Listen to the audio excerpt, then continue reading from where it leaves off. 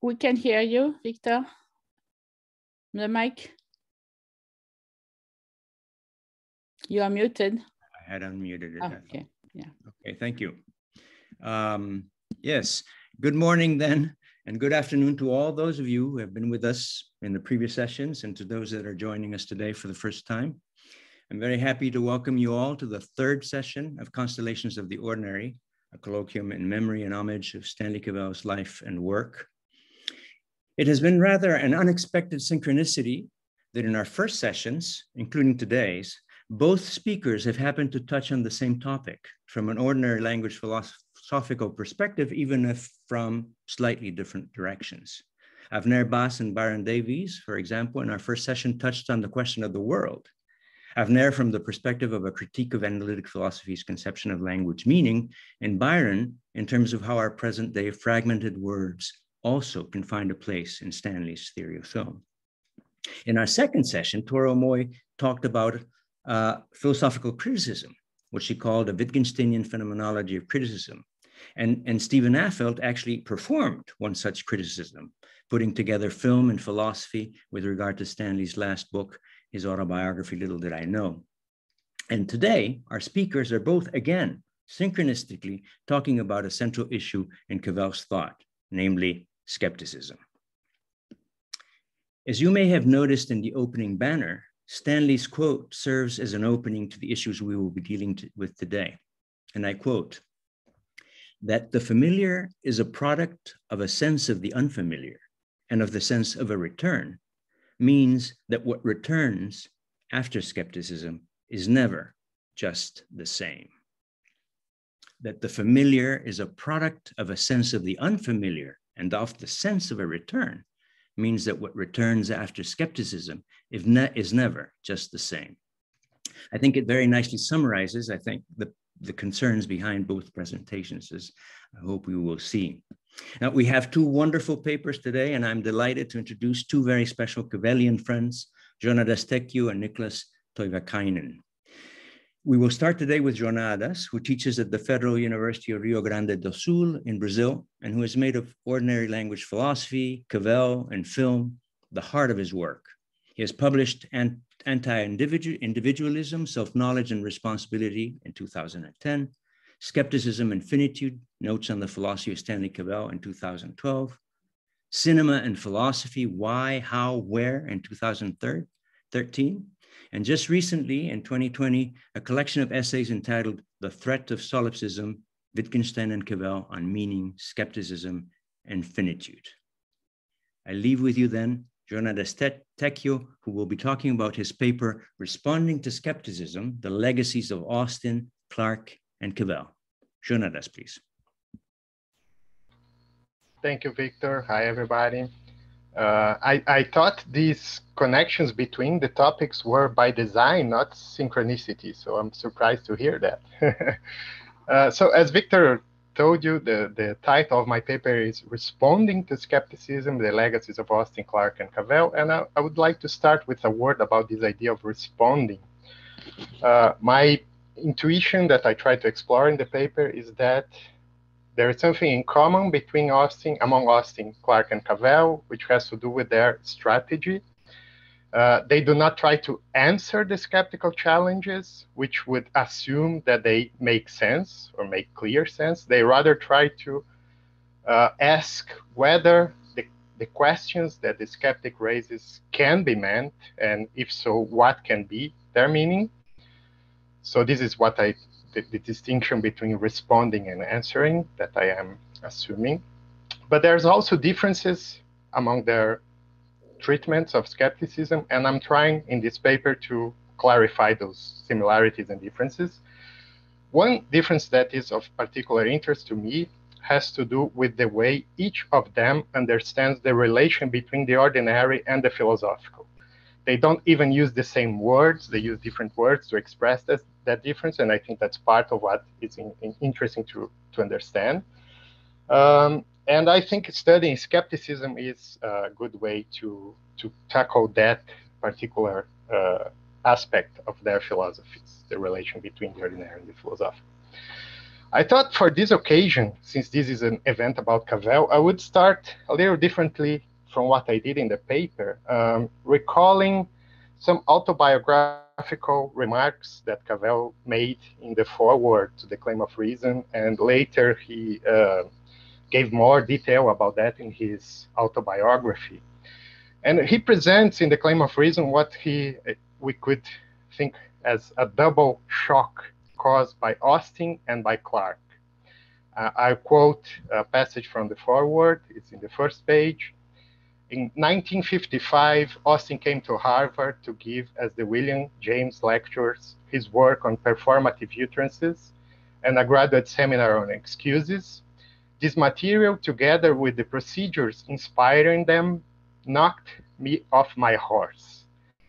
So this is the first shock. Cavell says that he was in the middle of writing his PhD dissertation on action, and then Austin came, gave those lectures, and his procedures, his way of appealing to what we ordinarily say, changed his view of philosophy forever. So he had to go back and start again.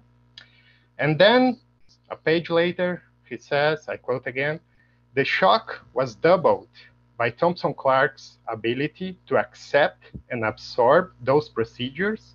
He's talking about the procedures of ordinary language philosophy, almost completely within rather than against the procedures of traditional epistemology. So as you know, Austin uses those procedures to criticize traditional epistemology. And the shock with Clarke was that those same procedures could be used in defense, or in partial defense at least, of the procedures of traditional epistemology. So there are two shocks. And I take it, this is my way of understanding the situation, that Cavell started his work with a brand of ordinary language philosophy that he inherited from Austin, and I think that is well recorded in his first essay in Must We Mean What We Say. He's basically using those procedures for a specific problem there. But then after the shock, the second shock caused by Clarke, he had to go back and rethink ordinary language philosophy. And to, as he says at some point, he had to take steps backwards before he could move on again. And I think the way he found to move forward was basically by reading Wittgenstein's investigations. So we have here Austin, Clarke, and Wittgenstein as the main inspirations for the Claim of Reason.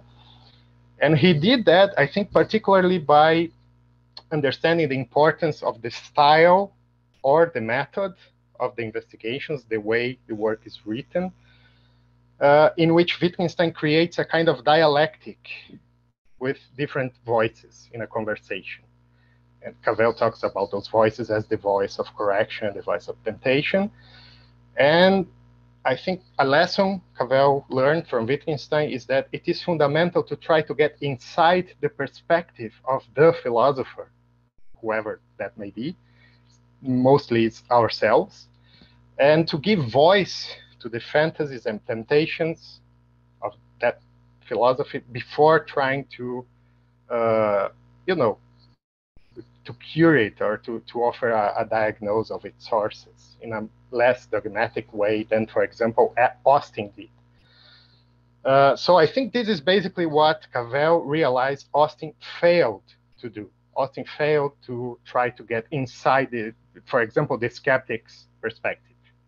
He was a little too dogmatic in his appeal to ordinary language. Clarke, on the other hand, tried to give voice to the skeptic, tried to get inside his perspective, but he used a therapeutic strategy to point the problems with the skeptical position that, as I put at some point in my paper, was too wholesale in Cavell's view. A more piecemeal procedure would be better. And I'll try to clarify what I mean by this in what follows. So what I will do here is I will be very brief about Austin, a little less brief about Clarke, and try to give more space to talk about Cavell, since this is a conference about Cavell. But of course, if you have questions about those other parts of the paper, I will be happy to answer them. So I have 3 sections on the paper, and here too, one on Austin, one on Clarke, and one on Cavell. About Austin, I just would like to remind everybody that, especially in the Other Minds essay, there is an opposition between common sense on the one hand, and on the other hand, epistemology, philosophy, metaphysics. Those are words that Austin uses to describe the opponent of common sense. And for Austin, common sense is in no need of philosophical defense. Actually, defending common sense philosophically would be already accepting too much of the skeptical position, in a sense. It's already buying into the skeptical way of presenting the problem. Instead, Austin defends that we should avoid the skeptical questions, show that they cannot be raised in some sense, that there are problems with the skeptical questions and we do not need to respond them. In the paper, I use the famous goldfinch example. There is a dialogue that, among others, that Austin presents. I present a claim to know. There is a goldfinch in my garden. An interlocutor poses a skeptical challenge. How do you know it's a goldfinch? I offer a basis for that claim, for example, by its red head. The interlocutor replies, well, it could be a gold crest. They also have red heads. And the conclusion could be, well, then I don't know it is a goldfinch, right? That could end the dialogue. But imagine that the dialogue were to continue, and I say I give a better basis for my claim. I say that, you know, there is something about the sound the bird makes, the way it behaves, and so forth. And then the interlocutor in this imaginary dialogue would offer a new challenge, and he would say, well, but, you know, you could be dreaming, you could be hallucinating, it could be a fake bird, and things like that. And so Austin wants to remind us that this is not how an ordinary exchange would go. That, I quote him, enough is enough. Enough means enough to show within reason and for present purposes and intents that it can't be anything else. There is no room for an alternative, competing description of it. It doesn't mean, for example, enough to show that it isn't a stuffed goldfinch.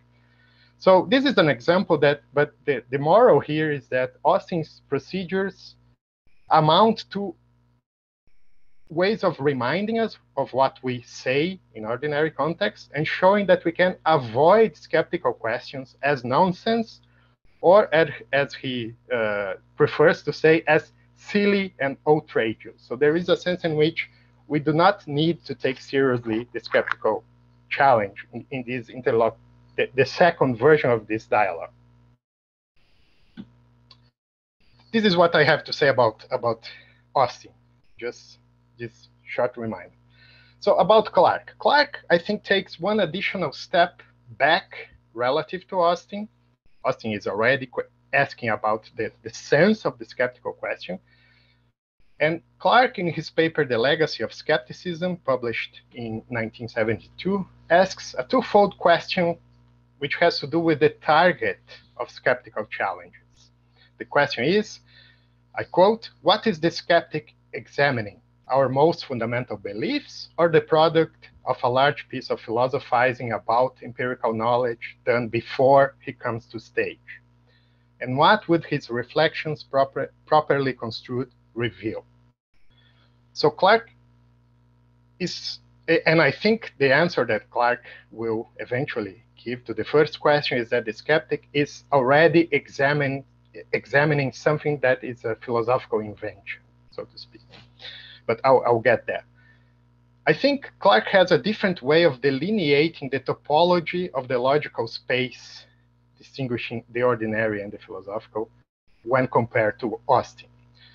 The words that Clarke uses to make a similar distinction is the plane versus the philosophical. The plane is defined as basically an engaged perspective, a perspective from inside our various practices, perhaps language games in Wittgenstein's sense, including scientific practices, for example.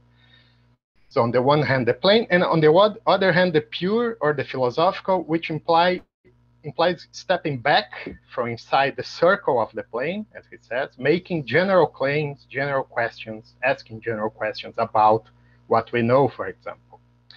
On Clarke's picture, the philosopher, perhaps just wishing to describe or even to defend our ordinary beliefs, says some things about the plane as a whole that the skeptic then realizes raise problems. So it's not the skeptic who is, inventing the problems. The philosopher, even if a philosopher who tries to defend common sense, asks and try to answer general questions. I think Moore is the main example, but with Austin, I think in a sense could be also part of the target here. And so for Clarke, an effort to understand the problems that the skeptic raises from inside his or her perspective will be helpful, even if that perspective shows ultimately to be confused. And that's the idea of the legacy of skepticism. We can learn something even if there is a confusion in skepticism, something about the ordinary and the philosophical. One way to flesh out the perspective of the skeptic that Clarke uses in the paper is an analogy with some aviators that are taught how to spot different kinds of enemy planes. They have some criteria to distinguish 5 kinds of enemy planes. So there are a list of features that plane A, B, C, D, E have, and that's all they know. They can identify those 5 planes, but there are 3 other older versions of those planes that do not offer the same level of risk, and they are similar to those ones. So for practical reasons, they do not need to identify those other 3. They only have criteria for the 5 first ones. And they will sometimes say that an old plane is, for example, plane A, when there are some differences between them. But for practical purposes, their identification is fine. It's enough for their interest for defending from the enemy planes, for example. So there is a sense in which the criteria for identification of these plane spotters are restricted. They are not designed to make finer distinctions that would be needed to encompass all the possible cases. The result seems to be that those spotters do not really know whether a given plane is of kind A, B, or C, for example. He doesn't really know because it could be one of the older ones. But they know, in scare quotes, for practical purposes, and that's enough. But there is a pure sense of knowing, in that pure sense that I could reject any alternative. They do not know. So the analogy is used by Clarke to show us what the skeptic thinks about our ordinary criteria. He thinks that our ordinary concepts are similar to these concepts in this thought experiment. We say we know a lot of things, but that is knowing in that scare quote sense. It's knowing for practical purposes.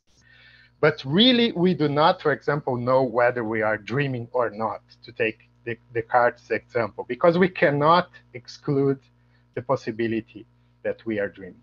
We, for practical purposes, do those distinctions, and that's okay. But in a philosophical, pure sense, we do not know now that we are not dreaming. So from the skeptical perspective, our condition, our ordinary condition, is restricted. And that's the problem that he sees. So the problem with the skeptic is not exactly that he is asking questions that are meaningless given our ordinary requirements of intelligibility, as Austin would have it, but rather that he assumes a problematic view of our conceptual human constitution, as Clarke says, in which concepts have something like an intrinsic meaning or content that is independent of our practices and uses. However, such a view is not an invention of the skeptic. It is a result, again, to quote that sentence, of a large piece of philosophizing that takes place before he comes to stage. So the legacy of skepticism, understood from the inside, as Clarke tries to do, is to open a field of investigation about a correct theory of our conceptual constitution. What could be a better version of the way our concepts work that avoid this kind of skeptical view that our use is restricted? And this is a task that Clarke's paper leaves open. It doesn't address. And I take it that this is one of the central tasks that Cavell sets out to accomplish in the claim of reason. And this is my cue to go to the last section. So I think Cavell agrees with Clarke that Austin's response to skepticism is not sufficient. There is something missing. Austin doesn't even try to get inside the skeptical perspective. But he disagrees with Clarke in thinking that there is something deeply right about Austin's idea that when I say something, there must be a point to my saying it. There must be a way of assessing whether I'm right or wrong. And this sense of what to say when is the only ground that can be used to assess the meaning of any kind of claim, including the skeptical claims. In this sense, I think Cavell wants to use insights from both Austin and Clarke in order to present a more nuanced diagnosis of the sources and shortcomings of skepticism. And for that, he needs a new version of ordinary language philosophy. Cavell starts doing that, or at least this is the way I present in the paper, by criticizing a philosophical fixation with the notion of the meaning of words or sentences in isolation, what the words mean by themselves. Inspired by Wittgenstein's view of the meaning as use, to take a shorthand here, Cavell wants to show that the meaning of our words by themselves is a mere abstraction, something that depends upon what we mean, each of us, specifically in a specific context. What is the point of our claims? So we have to mean what we say, not the words have meaning only in a kind of secondary sense. The words have meaning in themselves in a secondary sense. Cavell's diagnosis will be ultimately that the skeptic is not meaning anything determinate with his or her words. On the face of it, this sounds exactly like Clarke's conclusion, but there is an important difference, which is, I think, also a difficult difference to make clear. So I'm trying my best here. I think Clarke mounts his criticism by distinguishing between two domains of meaning, the plain and the philosophical, and showing that the skeptic has one foot in the plain and one foot in the philosophical. This is his way of presenting it. So in a sense, it's as if the skeptic is trying to play two games at the same time, and he doesn't notice that, and that's the problem. He could, in principle, play some other game, but the problem is that he has one foot in each of those games, so to speak, metaphorically. Cavell, on the other hand, distinguishes not between two games, but between ways of meaning words and merely apparent ways of meaning words. So on the first side, ways of meaning words, there's a myriad of language games. All the language games that we play and some that we didn't play yet, but we will play, all of those are ways of using words potentially with meaning and with a point. But there are some hallucinations of meaning, Cavell says, so some merely apparent ways of using words that have to do with what Wittgenstein calls language going in a holiday, or Cavell also says speaking outside of any language game. So we use words that sound like words that have a role in language games, but they are not being used by that person in that particular context to make a determinate point. So the distinction is slightly different between what makes sense, what is meaningful, and what is meaningless.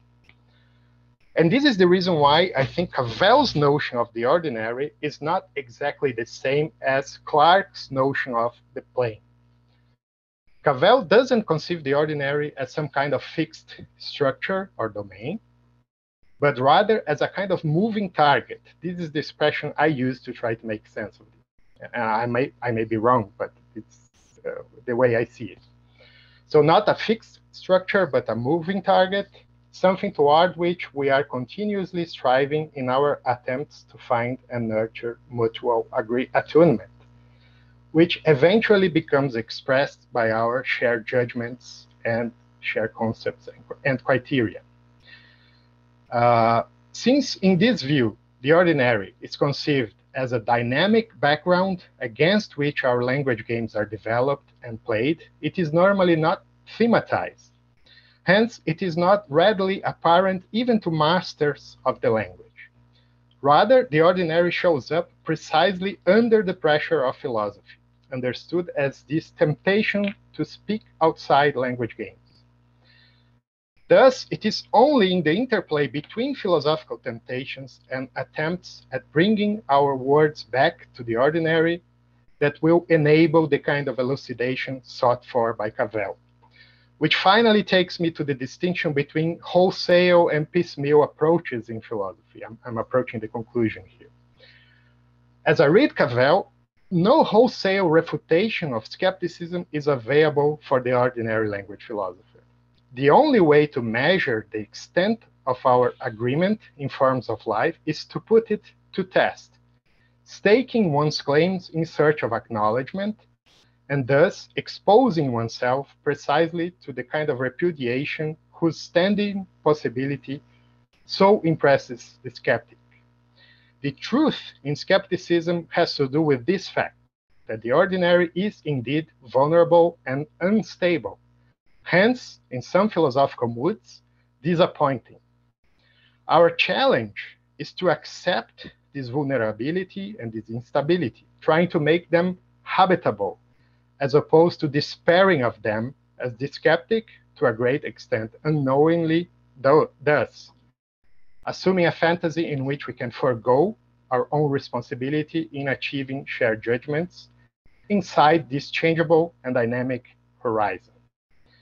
And this is just a paragraph with my conclusions now. So, in conclusion, I think Austin pictures the domain of the ordinary, or the common sense, in his words, as immune from philosophical motivated skeptical attacks, which are in turn seen as simply silly or outrageous.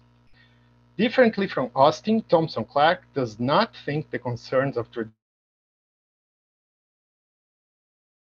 intelligible from the start. They might well prove to be not fully intelligible in the end, but studying them carefully opens up a whole field of investigation concerning the structure of the plane and its relation to the philosophical, and this is the legacy of skepticism in his view. Stanley Cavell agrees that studying skepticism is the key to elucidate the logic of the ordinary, but for reasons that are subtly yet importantly different from Clarke's. Namely, the ordinary is not a fixed domain, but rather a largely non-thematized and constantly evolving horizon of meaning. And it is under the pressure of philosophical attempts to speak outside language games that we will become aware of those boundaries, the dynamic boundaries of the ordinary. In this respect, Cavell is closer to Austin than to Clarke in vindicating the procedures of the ordinary language philosopher and her reliance on her own sense of what to say when. As being the only way of elucidating the meaning of our words and concepts. However, contra Austin, and possibly closer to Clarke, Cavell doesn't think that it is silly or outrageous to try to go beyond our ordinary language games. On the contrary, nothing is more human than the wish to deny our finitude and its burden. And that's my conclusion. Thank you very much. Thank you very much, Jônadas. Bravo. Yes, and thank you for sticking to your time limit. I really appreciate that. Well, before introducing our next speaker, I wanted to apologize to all those people who left their questions in the chat board last time for never being able to get to them. In order to avoid that this time, we are extending the open discussion at the end of Niklas's presentation until 1:15 EST. We hope that this extension will allow us to have a richer and more inclusive discussion. Okay, it is my pleasure now to introduce Niklas Toivakainen, PhD from the University of Helsinki, whose interests include ethics, philosophy of mind, psychoanalysis, philosophy of science, technology, and culture. He is author of To Think for Oneself, Philosophy as the Unraveling of Moral Responsibility of 2017, Automation, Technology, and in the Dynamics of Modernity, an essay on technology, social organization, and existential concerns of 2018, and most recently also in 2020, Displacing Desire, an essay on the moral existential dynamics of the mind-body problem. Today, he will focus on the idea of return and its importance within the constellation of skepticism as conceived by Cavell and ordinary language philosophy. So it is my pleasure to leave with you, Niklas Toivakainen. All right, thank you, Victor, for your introduction. So I will be basically reading out this paper, which I kind of exclusively wrote for this event.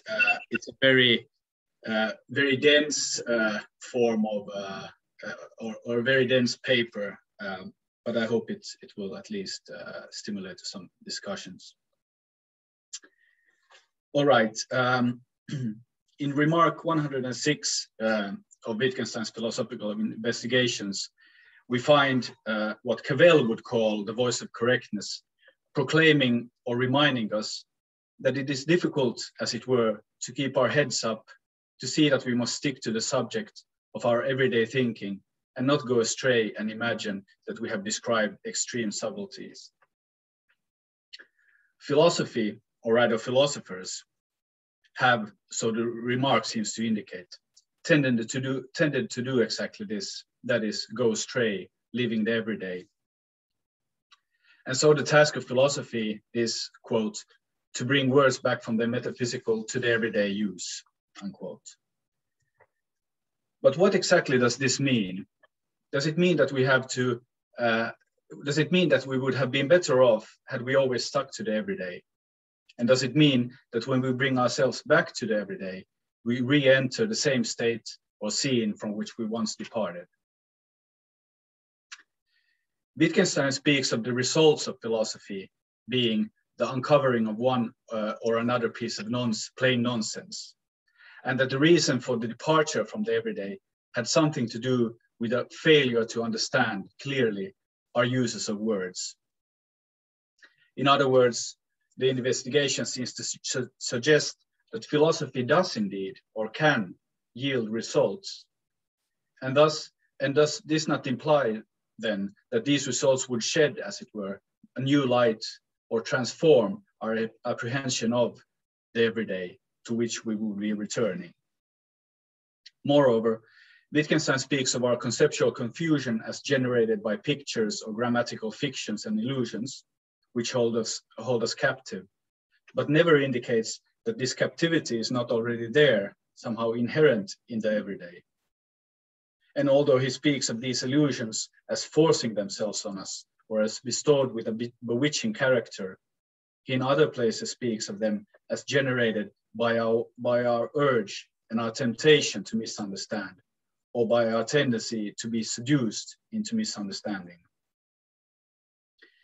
Saying that we have an urge, that we are tempted and seduced, implies that misunderstanding is appealing to us. Our misunderstandings are, in other words, not simply innocent intellectual mistakes, but, as Cavell would note, we are ourselves intrinsically part of the very grammar that is so bewitching. We are ourselves in some way responsible for our confusion. For Wittgenstein, especially following Cavell's reading of him, the everyday or the ordinary is then our destiny, the place where we find the fixed point of our real need. It is exactly something for us to, but this is exactly something for us to find, something for us to acknowledge, something for us to achieve. And we achieve it only by returning to it. In other words, our own being as subjects is not, as it were, a given, or to use a Lacanian idiom, a real in itself, but rather something we become through an intersubjective movement of departure and return. Now, in what follows, I will present some reflections on how to understand this movement. I shall say some things about how I see Cavell addressing and answering these questions, and I shall raise some possibly critical questions to Cavell in combination with shortly attempting to give my own view. I should also like to point out that my account of Cavell here is, and specifically in relation to these questions, is helped here by Spendal's Cavell, Religion and Continental Philosophy.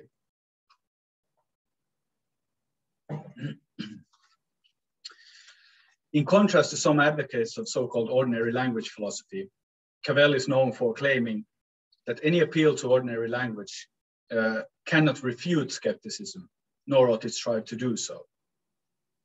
The reason for this is that skepticism involves a certain truth about our human condition, namely that the criteria of the meaningfulness of our language and of our lives comes to an end before, as it were, a final explanation or account has been settled. Instead of an axiomatic secure ground at the bottom of language, meaning and understanding, we reach instead a groundlessness, as Cavell calls it. So where explanations come to an end, there we find that this is simply what we do. Now, this so-called groundlessness is manifest already in the opening remarks of the investigations, the famous Augustinian picture of a language. And I will just quickly read it out to remind those who have forgotten or never read it before. So this is a quote from Augustine's Confessions, and it reads, "When they, that is my elders, named some object and accordingly moved towards something, I saw this and I grasped that the thing was called by the sound they uttered when they meant to point it out. Their intentions were shown by their bodily movements, as it were the natural language of all peoples, the expression of the face, the play of the eyes, the movement of other parts of the body, and the tone of the voice which expressed our state of mind in seeking, having, rejecting, or avoiding something. Thus I heard words repeatedly used, words repeatedly used in their proper places in various sentences, I gradually learned to understand what objects they signified, and after I had trained my mouth to form these signs, I used them to express my own desires." Now, in contrast to the axiomatic opening remark of Wittgenstein's Tractatus, that is, the world is everything that is the case, the quote from Augustine's Confessions sets rather a scene. So instead of an axiomatic simple, the investigations open with something already not simple, something composed or relational. Or the investigations places something not simple, something already relational at the very point of origin.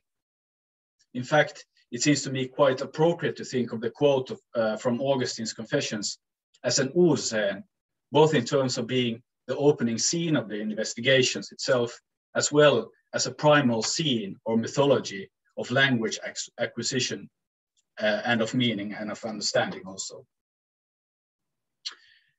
Now I want to identify four elements at play in this opening scene, elements that are formative for the whole landscape of the investigations, and elements that, while in a certain sense depicted here as basic or even fundamental, are all interdependent. One does not make sense without the other. So to begin with, there is separateness. That is, there is the inner lives, the desires, intention, ideas, and so forth of individuals, of the child and of the parents. In short, there is individuality. Second, then there is the words, the rules of language that come from the other, from the language community. There is an already established use of words that one must learn to master. Third, this relation between the self and the other and all of the latent risks and tensions would, however, be empty or impotent were it not for the desire to reach out to the other person, the desire to learn language by which to engage with the other person, the parent in this case, the desire to extend or enrich a communion with the other through language. And finally, as an inescapable feature of this scene, we find an already present understanding and sharing of significance between the infant and the parents. That is, were it not for an already existing understanding of the, quote, natural languages of all peoples, of the expression of the face, the play of the eyes, the movements of the other parts of the body, and the tone of voice which expresses our state of mind, seeking, having, rejecting, or avoiding something. Were it not for these, language would not be, at least what it is for us. The Augustinian picture of language, the Ursachen of the investigations, give us then the seemingly peculiar picture of mythology that the very possibility of language, the very possibility of meaning and of understanding always already contains understanding and meaning. In order for language to function, in order for there to be meaning and understanding, the parent and the child must already understand each other. They must, in other words, already be in a certain communion with each other, a communion out of which meaning and understanding will grow, yet always depend on. Now, despite the relentless attempts to find an exhaustive, simple explanation or account of the origins of meaning and understanding, the investigations continuously returns to the Ursachen. That is, instead of final explanations, the investigations offers us such idiosyncratic responses as, quote, if I have exhausted the justifications, I have reached bedrock, and my spade is turned. Then I am inclined to say, this is simply what I do, unquote. Or, to imagine a language means to imagine a form of life. Or furthermore, it is what human beings say that is true and false, and they agree in the language they use. That is not agreement in opinion, but in form of life. In other words, in some inexplicable and basic sense, we simply just seem to understand each other. It is then because of the Ursachen of language and meaning, seem to presuppose an already present communion, that Cavell will say that instead of finding secure knowledge at the core of the sense of our lives and of the world, we find that this sense is tied to us, and we to ourselves and to others and to the world, only by the ordinary, yet simultaneously extraordinary, vulnerable thread of acknowledgement. As Cavell notes, quote, it is a vision as simple as it is difficult, and as difficult as it is, and because it is, terrifying.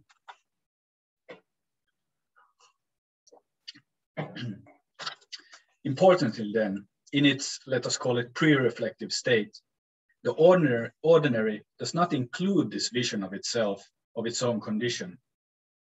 Fully merged with the ordinary, if there ever was such a thing, the individuals themselves cannot inhabit it. As Espendal puts it, echoing Cavell, it is only insofar as we realize that our common intelligibility and the meaningfulness of the world can be lost that we know that what it means to inhabit it. Or again, the subject steps on the scene of existence and meaning only through the movement of departure and return. However, skepticism itself must be differentiated from the truth it contains. That is, the insight through which we come to recognize this terrifying human condition is not skepticism as such. Rather, Dahl points out, quote, although the skeptical move takes its cue from the sublime moments, it deflects it, unquote. So instead of accepting the human condition, instead of taking on the responsibility this condition places on us, skepticism is, in itself, inaugurated by an attempt to avoid this human condition and the responsibility it carries in its name. That is inaugurated by its temptation to view the finitude of the human condition as something negative. The beginning of skepticism, Cavell writes, is the insinuation of an absence, of a line or limitation, hence the creation of want or desire, unquote. A desire that is for the infinite, as contrasted with the now perceived negative finitude. Now I should like to ask the following question. If skepticism creates or establishes desire, or does Cavell want to say a desire, what then is the truth of this desire, just as skepticism has its own truth?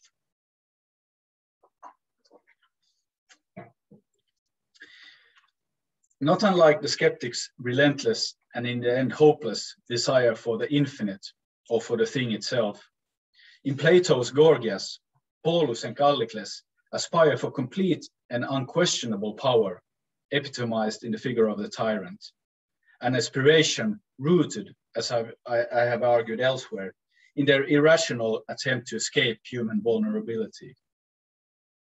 Moreover, and here I come to my central point, Socrates or Plato shows us that in desiring such immunity from vulnerability, one in fact fails to do and to say what one truly wants or desires.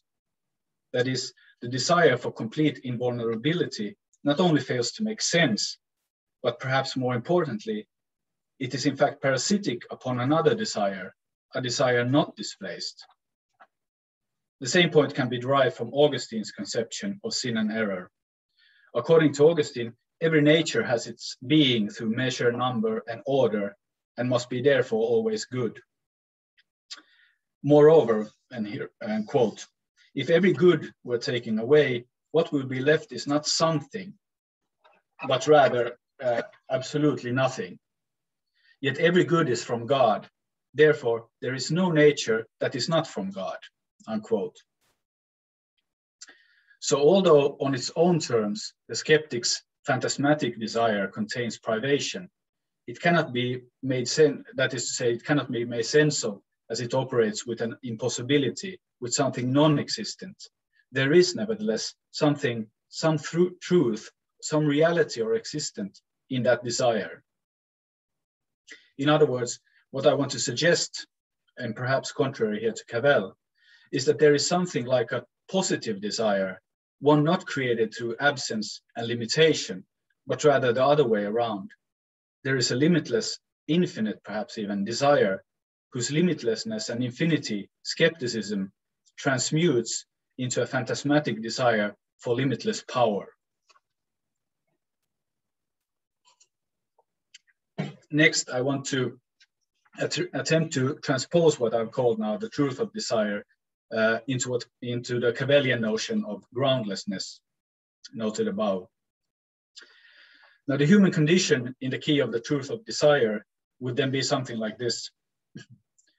We are not in a position to say or explain how or why there is meaning, understanding, and how or why there is an I and a you.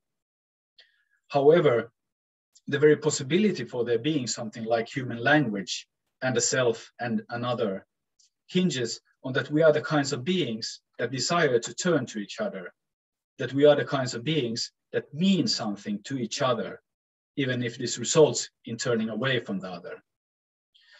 It hinges on that we desire not only the other as an object or aim, but desire the other's desire for our desire, for the other's desire ad infinitum. That is, if the other was not always already someone who addressed me, and if this address did not evoke a response from me or a desire in me, and thus transform me or reveal me to myself, and if the other did not in turn respond to my response, that is, if the other was not affected and transformed by my response and thereby returned my address, my desire to me, and if I, once more, was not affected by or transformed by and shown again and again to myself by how my words, how my desire returned to me in and through the other's desire, address qua desire, language would not exist. Our understanding of each other and the world that we share through or in language is nothing apart from the very way in which this desire plays out. In following Espendal's reading, something of the sort seems to be what Cavell is pointing towards with his depiction of meaning as always established through a retrospective movement, a continuous movement between the pawning of the voice and the redeeming of the voice, the movement in which words, quote, will forever find their way back to me, unquote. However, as Cavell points out, although we are condemned to meaning, that is to say, inescapably moved by each other, nothing guarantees that either I or you acknowledge this. That is to say, acknowledge each other and take responsibility for it.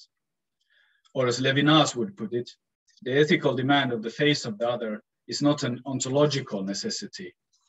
And evil is certainly possible, although always banal. So the lack of ontological necessity can, and apparently does, make the reality of our desire and the sense of our very lives seem terrifying. And the skeptics' attempt to avoid this terrifying condition makes sense only because of how much our existence means to us, because of how our existence is tied to our desire. Or is it so? Can the lack of an phantasmatic and alternative ontology really do this? That is to say, cause existential terror? How could it? For are we not, after all, obliged to ask, terrifying in contrast to what? Well, the lack of an ontology that would secure our desire cannot at least be terrifying in contrast to a real yet unattainable guarantee or security, a notion as grammatically empty as a round square. For if I could guarantee your desire for me, that is, if I could force or command you to desire me, that is to say, my desire, then I would lose the very thing that I desire, namely your desire. As Plato would put it, I would simply be doing what I saw fit rather than what I really wanted. Consequently, the lack of any guarantee or secure ground of the meaningfulness of our lives and ourselves and the world we share with each other seems then to be terrifying only in contrast to itself, that is, in contrast to nothing.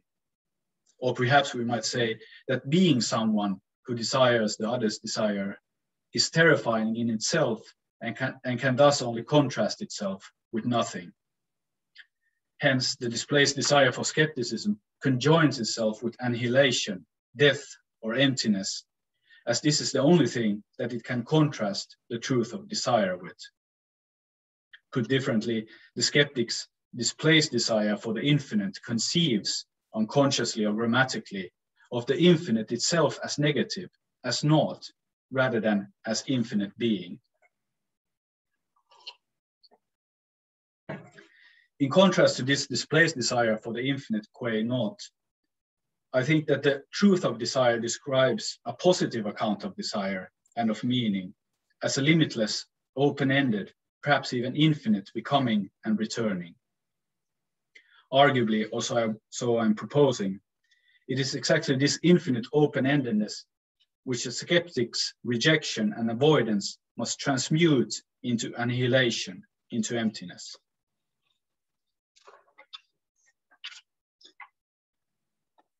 All right, so the conclusion now. I have tried to suggest that it somehow seems misdirected to say that an ontological lack could be the source of our existential terror. Rather, it's only desire itself that can be terrifying. And so far, it seems to me, I'm more or less in tune with Cavell. However, there seems nevertheless to be something perplexing about the very idea that our being is terrifying as such. Is the existential terror we are taken possession of in our face-to-face encounters with the truth of our desire issued by a grammatical fact? In what sense is it more true, if it is, that our human condition is tragic or terrifying, rather than a miracle of grace or infinitely hopeful? What is it really that makes it so terrifying that this self of mine and the sense of the world emerges only by continuously becoming and returning in relation to the other? And again, I do not want to say that it is not or cannot be existentially tragic or terrifying. God knows I know that feeling. But is our very being not equally and more fundamentally even blessed with love and communion, perhaps even with the infinite love of God?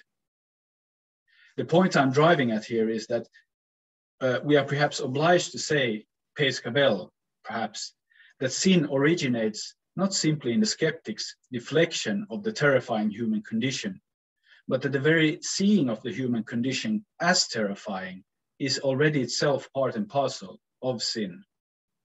That is, the very seeing of the human condition as terrifying, as tragic, is perhaps not to see the love or communion it continuously gives expression to. My suggestion seems to be this: the truth of desire itself is not, cannot be, the reason for, that is to say, the cause of the terror, nor of the avoidance of it. Expressed in a Platonic Augustinian idiom, evil is, rather than something existent, simply privation of the truth of desire. So what I mean to propose is that there are, in a radical sense, no reasons for our existential terror or for our avoidance of it. This is, to my mind, the radical ethical existential truth about us, about our original sin. I want to end then with a final critical reflection, meant to invoke discussion.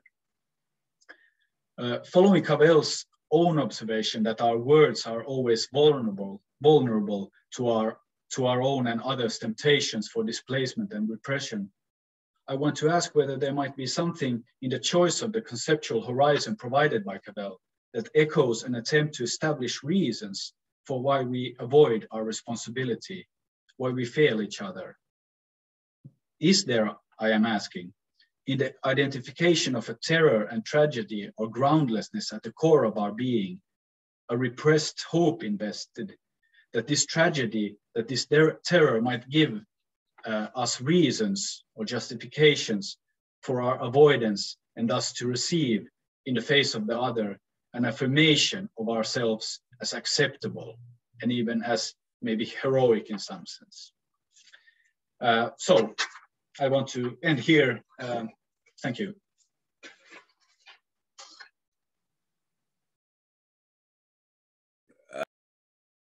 Sorry, I had a little problem here. Thank you very much for that beautiful presentation, for both of your wonderful presentations. I will now open the forum to all. So raise your hand or write your question in the chat room, chat books if you want. But I will take abuse my prerogative as moderator, and I just want to throw a couple of questions here to Niklas and to Jônadas. I love Niklas's your reading, your Kierkegaardian reading, really, of ordinary language.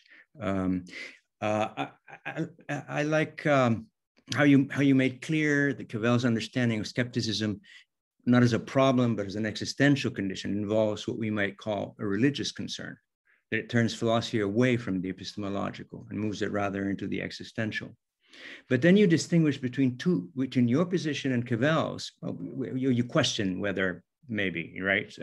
By claiming that the tragic vision of our condition is somehow contrary to the position you advocate of seeing it rather as a miracle of grace or as an infinitely hopeful situation. But don't you think that the whole point of acknowledgement in Cavell is nothing other than a preparation to take a leap of faith? That behind the tragedy, there is the requirement of an acceptance that is nothing other than that leap of faith. So that's my question to you. And Jônadas, with regard to the differences, you know, between Clarke and Cavell, particularly, you say that Clarke thinks that his analysis of skepticism takes us to insights about human nature and philosophy, and that in that respect moves beyond Austin. But wouldn't you agree that what he understands by those insights shows somehow that he fails to see the existential import that is so patent in Cavell, perhaps a more religious conception of the ordinary that Thompson or Austin never have? All right, so should we respond to these questions directly? You're muted, so I have no idea what you said, but yes, please do shortly, because we have questions. But let's start there, right? Yeah. Well, I can give a very short. I mean, of course, your question is like huge, and obviously my paper is well more written in terms of kind of provoking maybe a discussion. But well, I mean, my response. I mean, it's maybe true. I mean, so the question I'm asking. I mean, that there is. You might be right. I mean, of course, there's a certain sense in which I think Cavell's the whole idea of acknowledgement is, in a certain sense, a way of existentially transforming our attitude towards, as it were, the condition, the human condition, and in that sense, seeing it as some maybe. Well, here's the question of what's involved here. What kind of how does it transform our relationship to the ordinary? And here I'm less certain what, I mean, it seems to me still that Cavell somehow wants to, I mean, I get this feeling somehow that Cavell still wants to see that there's something definitely really there, that our existence is in a very absolute sense, finite, and also somehow terrifying and tragic. And that's why, but still there's a transformation. I mean, so I'm not sure how to place this, but I think there's still another dimension which doesn't have to do with how we place, how we understand the fundamentals of our existence, but rather about the very way in which we have to be all the time, as it were, alert to how the way in which we depict and give very good depictions also maybe of reality and the human condition, how those very depictions in themselves are always vulnerable to our own ways in which we want to, as it were, hide from our own selves. So it's just saying that the depiction in itself of be it how good, as it were, or how elaborate, might in itself already invite or be an expression of our very ways in which we try to avoid things. So this is just in that sense a kind of a further question, that can there be something in which our ways of seeing the world as terrible, might there be something already there invested in that very seeing that might be problematic? So this is just kind of an opening to the question. Yeah. Thank you. Yes. Jônadas. Yes, I'll try a short answer too, but perhaps I'll need some help from you to see if I understood the question. But I think I am in agreement that both Austin and Clarke, but especially Austin, do not pay attention, at least in the works I know of them, to this existential ground of skepticism. And that's very important in Cavell. I didn't really went into that in this particular paper, but I do in some other works. But there is the problem about Clarke, and perhaps other people can help me here, is that the only things he published were that paper that I used, The Legacy of Skepticism, another on Seeing Surfaces, and there is a PhD dissertation somewhere that I haven't read. And this paper basically ends opening a field of investigation, a kind of research program, so to speak. And I think Cavell is in part responding to that research program. So I think at least it is in Clarke. Clarke is open to the possibility that there is more to these. And he says at some point, I quote in the paper a short qualification that he makes about skepticism having to do, this view of the ordinary as restricted, as having to do with some intellectual, something like, he almost says it's all too human. It is we will naturally ask that kind of question. And this is something that Austin doesn't care too much. Austin is more or less saying those questions are silly. And I think Clarke is at least open to the possibility that there is more to them, that they are asked from a point of view of acknowledging finitude. But he doesn't say much about that, so I don't know what he could say more about. But and in any case, I think Cavell does, and that's a very important, additional step that he takes in relation to both Austin and Clarke. So that's more or less the way I understand those. Yeah. No. That's you're clarifying exactly what I was asking. So we have three persons that are in line. Sala, you are the first. Then Gordon, who he raised his hand in the chat room, and then Stephen. Please, Sala. Thank you very much both for your papers. I really enjoyed them. I have a few comments on Niklas's paper, or perhaps a question. I really appreciated your depiction of the opening paragraph of the philosophical investigations as this kind of ursägen, in particular describing everything that's at stake in learning language and meaning understanding, and what is already there between the parent and the child in order for them to communicate. And of course, in relation to that, you mentioned that this is a kind of a picture, or perhaps a mythology.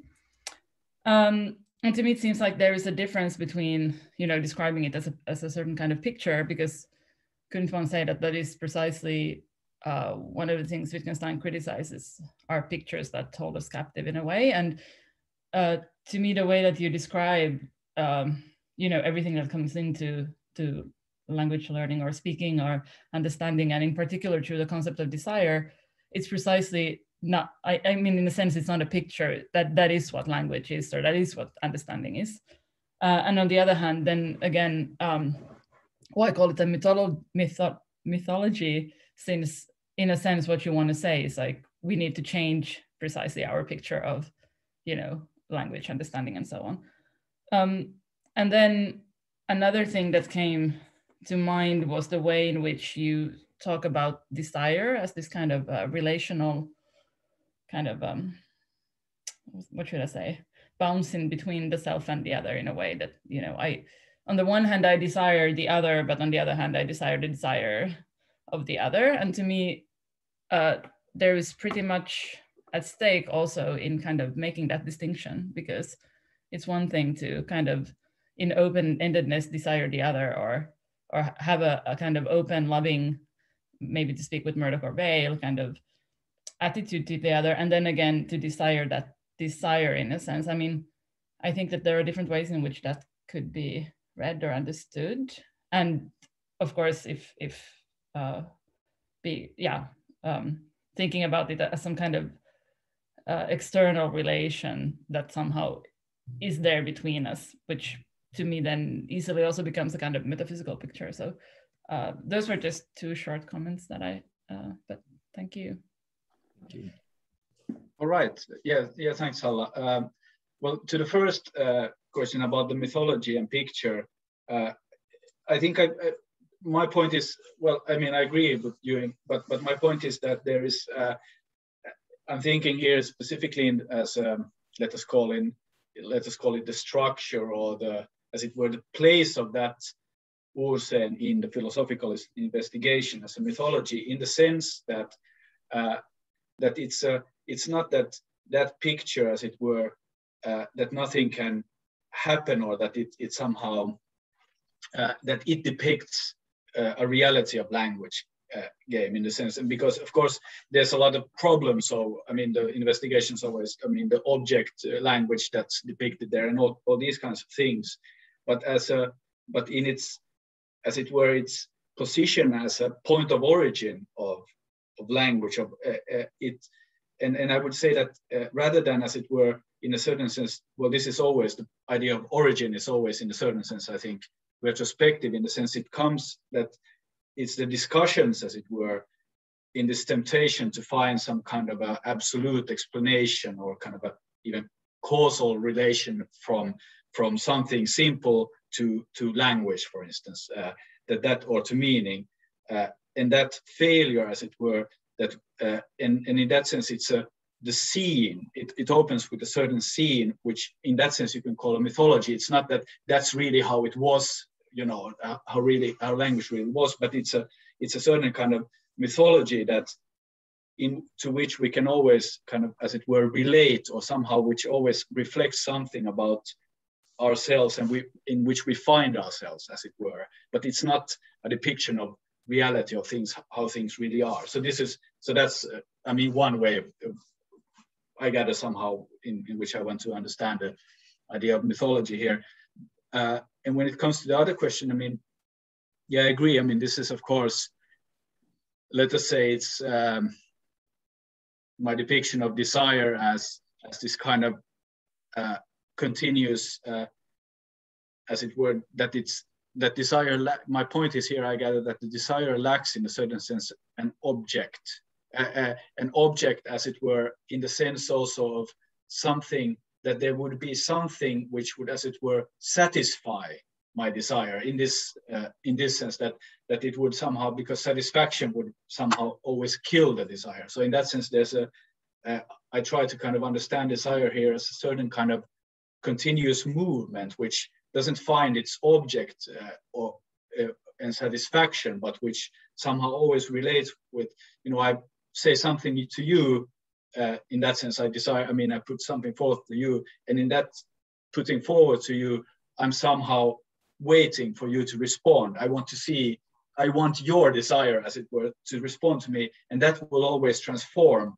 me. But I will be, as you address me back, I will do, I mean, I will again become somehow, find myself through your desire, through your address, and then that will continue.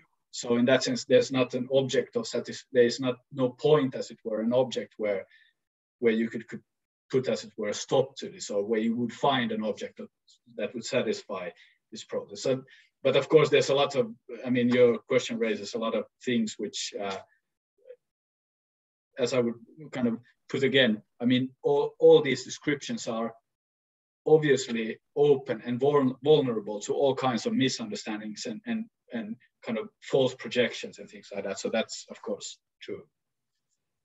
Yeah. Yeah, if I can just shortly say, it was, thank you for clarifying, because I think the understanding of desire that comes from psychoanalysis has such a kind of, there is such a strong association with different kinds of objects precisely. So yeah, thank you for clarifying. Gordon. Hi, I wanted to thank Niklas and Jônadas for such nice papers, and Jônadas in particular, I was thrilled by your paper, and I have like a tiny question and a foggy question, and the tiny question is, I'll start with the foggy one. The foggy one is, I haven't just come off reading Clarke and Cavell, and so you're making me imagine what it's like to read them, and so you get something of a memory. I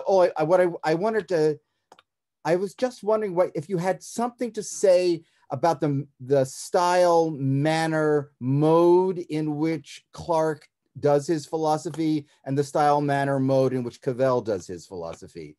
As you were describing Clarke's papers, I remember reading them, and I don't think I felt it at the time, but in your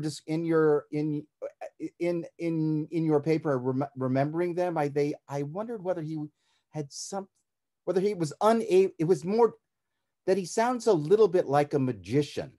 All these stories, those plane spotters and so forth, and then at the end, the conceptual human, the standard conceptual human constitution evaporates, and I just feel like, I don't know, I feel like I believe the end of Cavell's sentence, gets me to a place kind of like belief.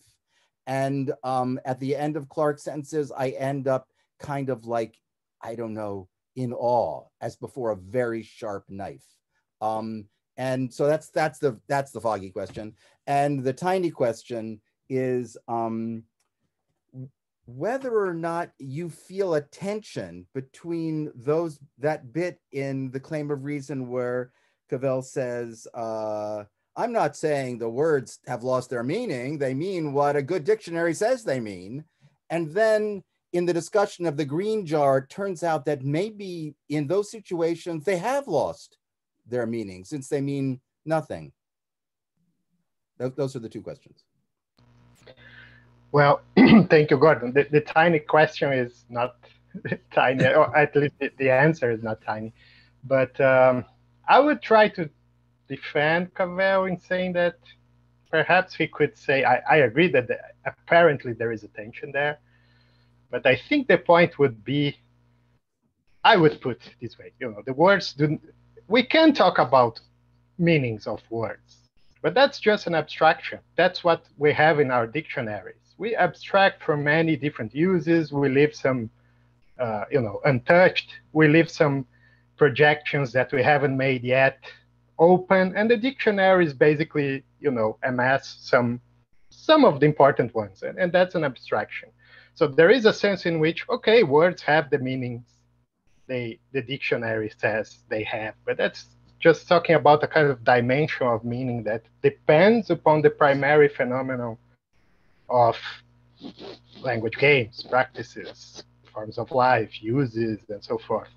So I see the apparent tension, but I think we could kind of save Cavell from the apparent contradiction by saying, that there is a sense in which, actually, in the case of the green jar that I quote, words lose their meaning in the strong, important sense. They do not lose their meaning in the dictionary sense. We can still define them. Knowing is what the dictionary says it is. But in this particular context, a person is using this tool, this word. I don't see why. I don't see the point. I don't see what it's doing. It's a kind of, what is the image? I forgot in English, but something running loosely without connecting to the mechanism. The wheel. Yeah. So I don't know if that's enough, but I see the apparent tension. I think I was struck by it at some point too. About the foggy question, that's hard. But the hardest thing has again to do with Clarke, because Clarke's paper is so dense that, a sentence in that paper kind of transforms into pages in the claim of reason. So that's kind of a part of the difficulty. Perhaps that explains the idea of something of a magician in Clarke. I read that paper, I don't know how many dozens of times, and I'm still not 100% sure that I got everything he's saying there. So, and there is an important difference in style, also has to do with, I think Clarke's paper is more theoretical in a sense. It's more, I use that analogy of wholesale versus, that is a distinction that Cora Diamond made to understand the difference between the Tractatus and later Wittgenstein. Wittgenstein, the Tractatus, was trying to, resolve philosophical problems in a wholesale fashion with, for example, a theory of the conditions of meaning. And then he starts going through language games. And this is an important difference. I think Clarke is closer to the early Wittgenstein. He's thinking about concepts, the way concepts work in a very abstract way, and seeing there is something wrong with the philosophers actually, conception of our standard human constitution. And we must put something better in place, but I have no idea what would be Clarke's response, or what would be Clarke's proposal, but I have the impression it would be more theoretical than Cavell's. It would have less to do with this sense of what to say when. It would have more to do with perhaps presenting a better theory of how concepts work, which is not exactly how Cavell thinks about Wittgenstein criteria and so forth. So I'm not sure whether this, is an answer, because, but there is a very important difference in style, and I think it has to do with a difference in the way they conceive the task of philosophy. But it's hard to say anything very concrete about Clarke. I am more confident about Cavell than about Clarke. Thank you, Jônadas. Thank you, Thank you very much. We have Stephen, then we have Fernando Carlucci in the chat room, and then Byron. Stephen, please. Thank you, Victor, and thank you, Jônadas and Niklas. I love both of those papers. I'll communicate with each of you privately. I already did briefly with Niklas to say that I've got thoughts that are still trying to formulate. I want to pick up off of, I have a different question, but I want to say something about Gordon's vague thought, which I think Gordon, it's so important. There is no other philosophical text that sounds anything like Thomson Clarke. And it's neither plain nor philosophical. It's Martian or something. And it's obviously not accidental, right? Nobody just finds themselves sitting down and writing that way. I mean, there's something about Clarke. You know, since I was a student at Berkeley when he was still teaching, I was able to go to his classes and watch his performances. So, you know, watching him draw a circle and then draw a hemisphere and show you, you know, now have I defined a backside to this object? So there's something definitely to be thought about in that I think. So I'm really grateful to you for raising it. It's not Austin. It's not anybody. I mean, so I wanted to say something about the tiny question. And Jônadas, I don't understand why you don't just say this. The issue with the green jar, it's not that the words are meaningless. The issue is that the person is meaningless, right? The person is not in a position to mean any of the things that the word could mean. So I don't see. I'm confused about why you're struggling over. Wait, the words mean what they always mean, what a good dictionary says they are. But here the words are meaningless. The words are not meaningless. This is what I took it you were pointing out about the skeptic's position. The skeptic faces, the traditional epistemologist faces this situation where there's absolutely nothing wrong with saying, I know this is a hand under ideal observational circumstances. There are plenty of things you could mean by that, but none of the things that you could mean by that are going to say what you want to say, are going to have the consequences you want that to have. So that just is a puzzle for me. Could I just say why it seemed a puzzle? Why? Because it was my little question. It seemed puzzling to me because it seemed like leaving the meanings of the words safe and just putting the problem in whether Fred could mean something by the words opened up the possibility for some Gricean negotiation of this. Yeah, that was the concern. Oh, now I understand your concern. Yeah, I think we should avoid that consequence. Yeah.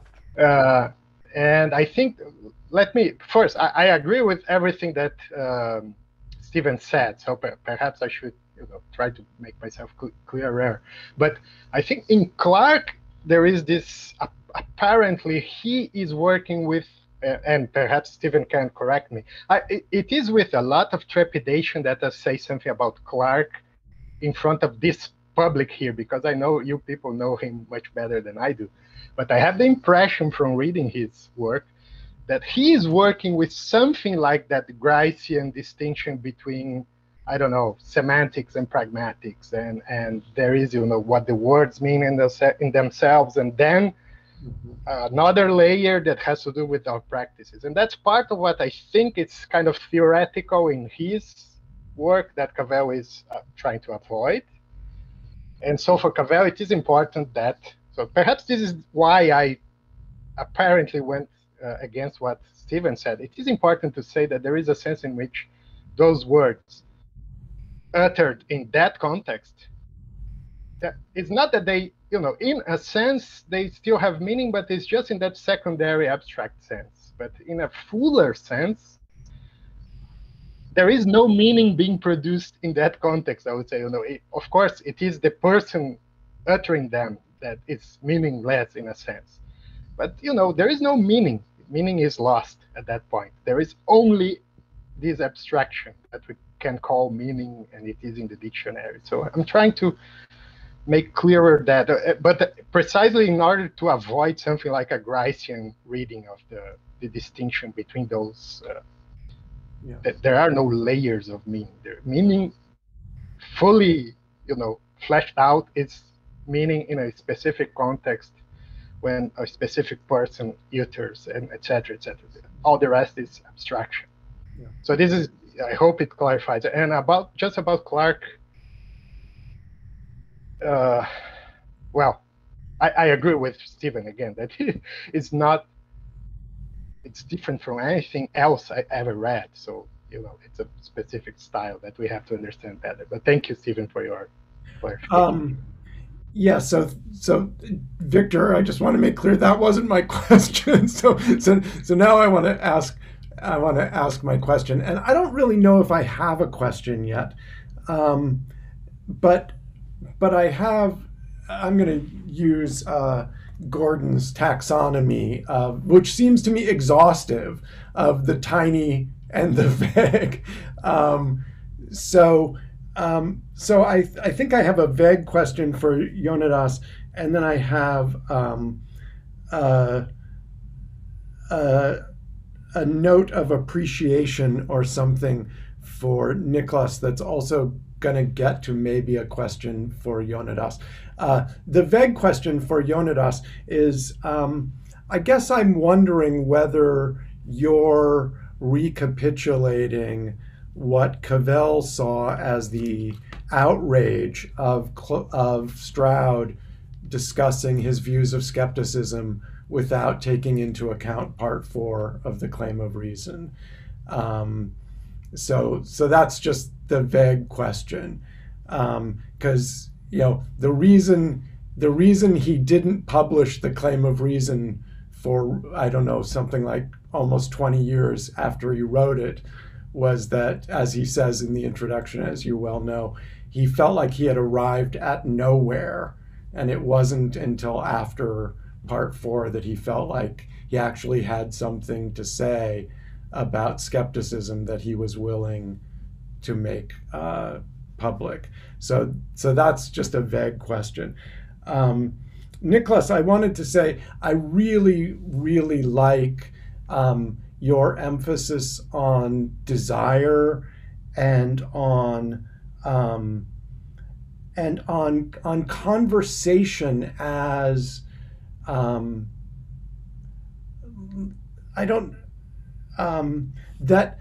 think Cavell is, I guess I'm agreeing maybe with Victor that I don't see Cavell as so impressed by something like terror or groundlessness. I don't think Cavell thinks groundlessness.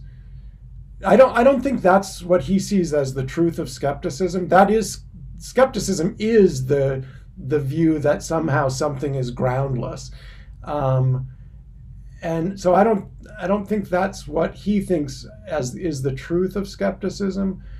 But I think that what you're drawing attention to is the way in which conversation is always sort of eliciting responsiveness, and that it's the mutual shaping of the space between participants and of the participants that's potentially that you hope will be ongoing, right? That it doesn't come to some kind of natural end. So I'm seeing that as connected with the material in part 3 of the claim of reason about recognizing the position of the other. But it seems to me, I guess what I'm liking about it, and this is where it comes around to a question about Jônadas, or for Jônadas, maybe again, is that it seems like Cavell's Wittgensteinian idea of ordinary language isn't a vision of trying to find agreement, because agreement is where conversation stops, at least if it's agreement about matters of fact, right? It's agreement in judgment makes possible ongoing conversation. But coming to find, oh, we agree, then there's nothing more to say. So I think I see Cavell as very much in sympathy with your reading of this sort of ongoing offer of responsiveness and call for responsiveness that the idea of acknowledgement that Victor brought up seems to me to have at its heart. I know that wasn't a question. It was just a kind of, I guess it's a way of saying I really liked what you were doing, but I wasn't sure whether you were criticizing Cavell or not. Well, let me try to answer quickly. At least the last part, I was not. I think I agree with everything you said. I never thought in these terms that agreement is the end of the conversation. That wasn't clear to me, but I agree that Cavell's vision of the basis, the groundless ground for our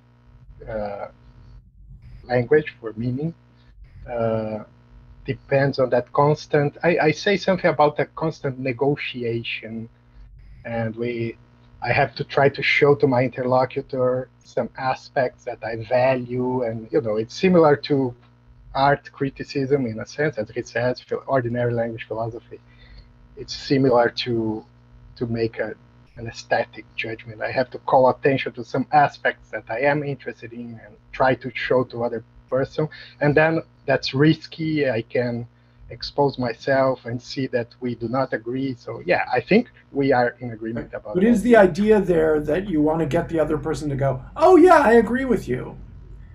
I suppose, yeah. That's what I'm saying. It seems to me Niklas's paper takes us beyond that because that's just the end of conversation, and then we're done with each other.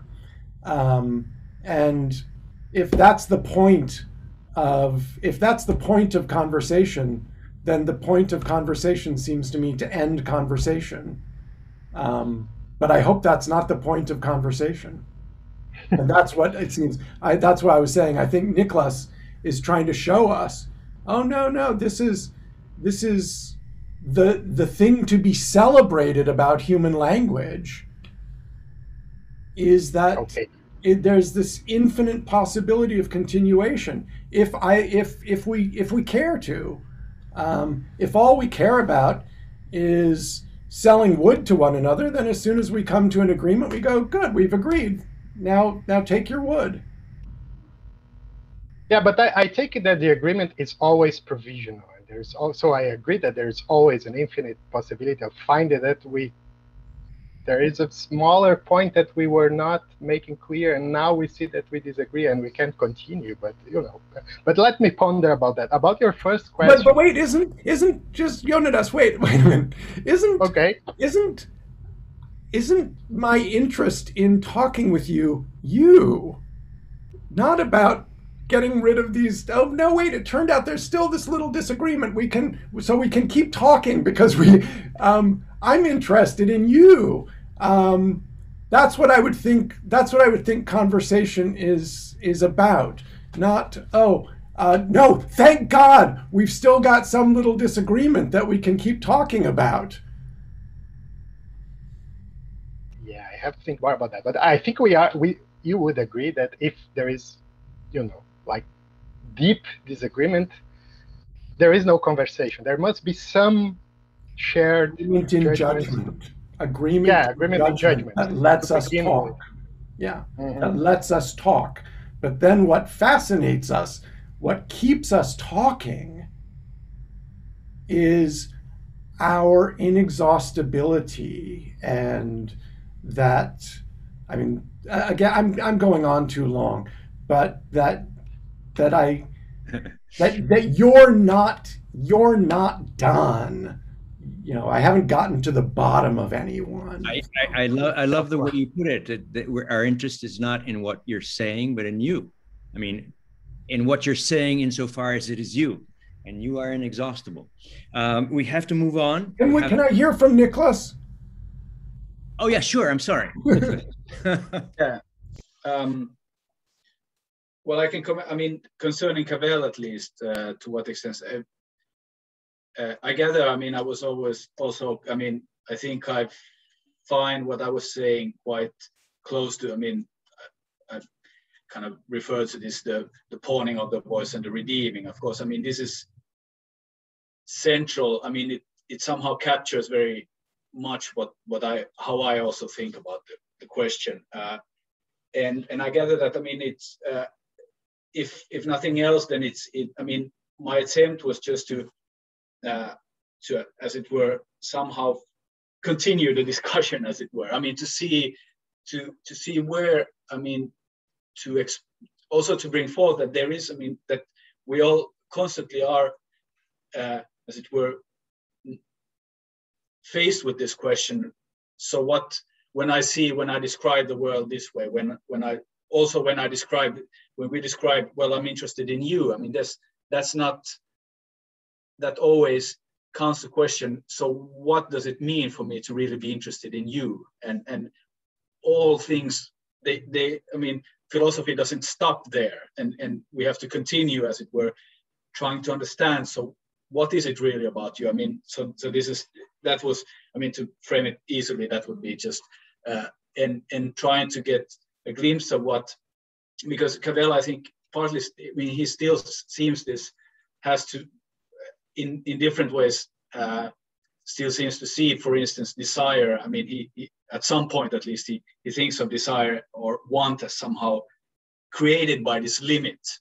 And that's why I would say, well, maybe not. I mean, that there's maybe not this kind of, I'm not saying that he's always saying, but there's this tendency. So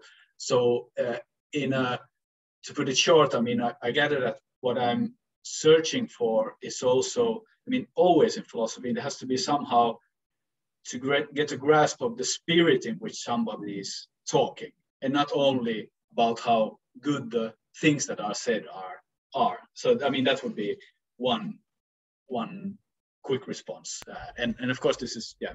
Yeah, thank you. To be continued, I'm sure. It's enormous, and we'll have chance, I think, to continue. A colleague of mine, I just was reading him, and there's something that he says that is called by what you're saying, and that is that philosophy is not about understanding, it is about what we don't understand.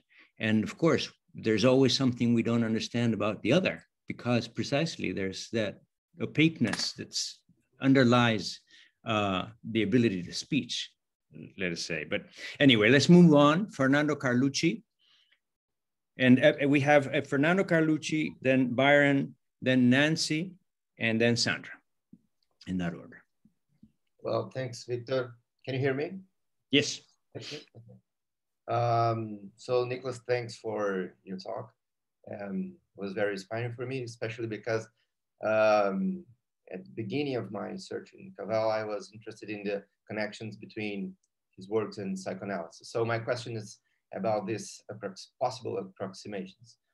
And perhaps it's not, it doesn't go straight to the point of your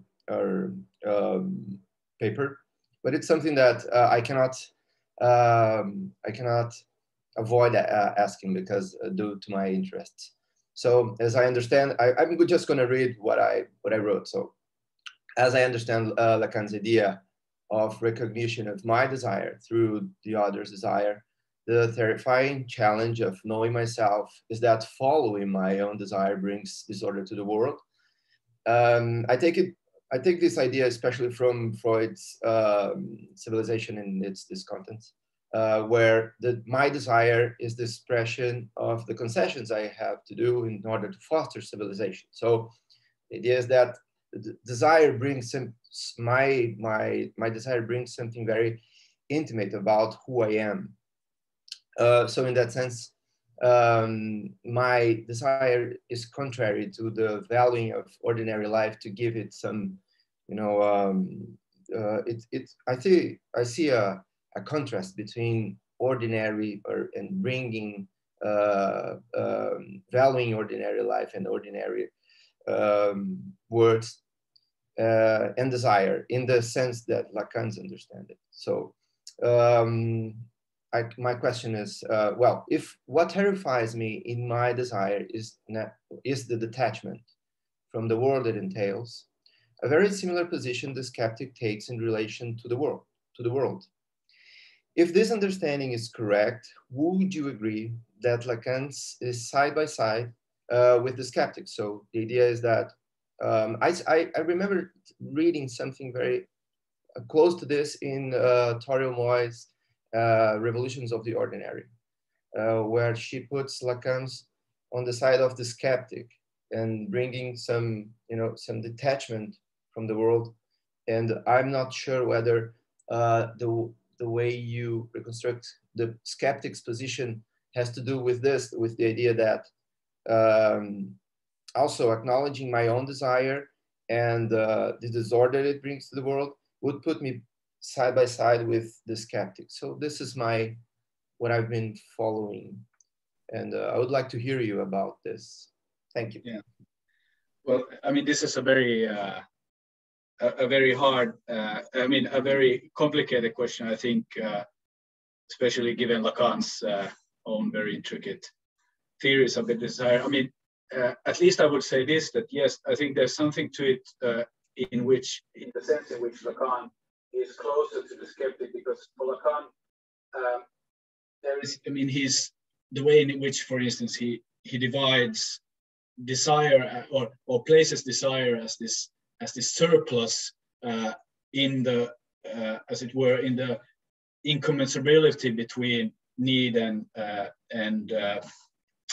demand, for instance. So and how desire is placed exactly at the point in which the satisfaction of a need never coincides with the demand. And the reason for this is, especially in the early Lacan, the reason for this is that there is no guarantee of the recognition for the other. So this demand for the other's love is never included. I mean, that there's a certain kind of phantasmatic idea, as it were, already invested in subjectivity as such, exactly because there's this distinction between that there's always this form of alienation or separation in subjectivity as in itself. So in that sense, there's, as it were, as desire is the result, especially for early Lacan, in this inability to affirm, as it were, absolutely the other's recognition of oneself. And in this sense, that it's a skeptical, I mean, because the conditions for that very recognition is already non-existent. So already the demand for this kind of recognition, for those conditions being, as it were, phantasmatic in themselves. So in that sense, you could see it as, you know, close to the skeptical. When it comes to the later Lacan, I think that it gets more complicated, because there the whole point is that desire is partly, as it were, a result of the what he would call this as it were, the not all of the symbolic in itself, which has, I mean, it's called more or less the same structural idea there, that the symbolic always, as it were, in terms of what we can make sense of, what can have meaning, always has, as it were, a pure, what he calls a pure negativity, or for instance, Zizek would call pure negativity, as it were, around itself. So there's, but that already is the very conditions for language as it in itself. So desire in this sense is already a condition. Now, how to describe that? I would say also, I mean, the sense in which I think I read or perhaps utilize Wittgenstein here is in the sense that also that, because there's the idea is always to describe desire as something formed through law, through a limitation, through something which is restricted. That is to say, for the restriction here being the as it were, prohibition of the fulfillment of our fantasy, which would, in a certain sense, which is annihilation, which is death. Right? So I mean, there's a lot of similarities in the way in which, for instance, Cavell places the skeptical the fantasy of the skeptical is in a sense emptiness, I mean, or death. So there's a close relation here.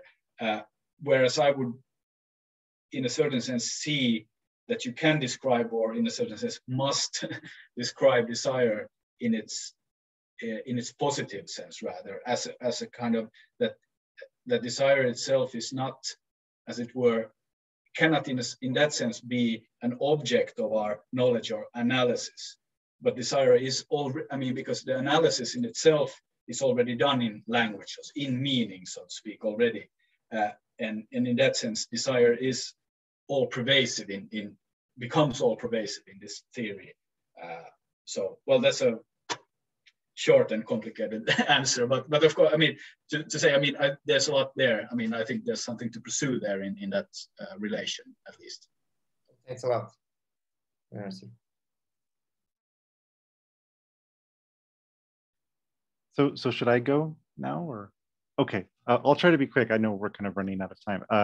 I really enjoyed both of your papers. They were a real joy to read. I guess officially my question is for Jônadas, but I imagine that Niklas has things to say about this also. So it's for both of you. But and it was also, in many ways, my question was anticipated by Stephen, and especially Stephen's reference to part 4 of the claim of reason. So part of my question is sort of what significance does that have here? But especially I wanted to note and ask about the importance of what would seem like a very obvious affinity between Cavell and Austin, and a very obvious difference between the two of them and Clarke, which is, of course, the importance that skepticism about other minds plays for Cavell and Austin, but does not play for Clarke. And of course, one issue here might be just that since we have so little of Clarke, he certainly had opinions about skepticism about other minds, I imagine, but it's just not a part of what we officially have of him.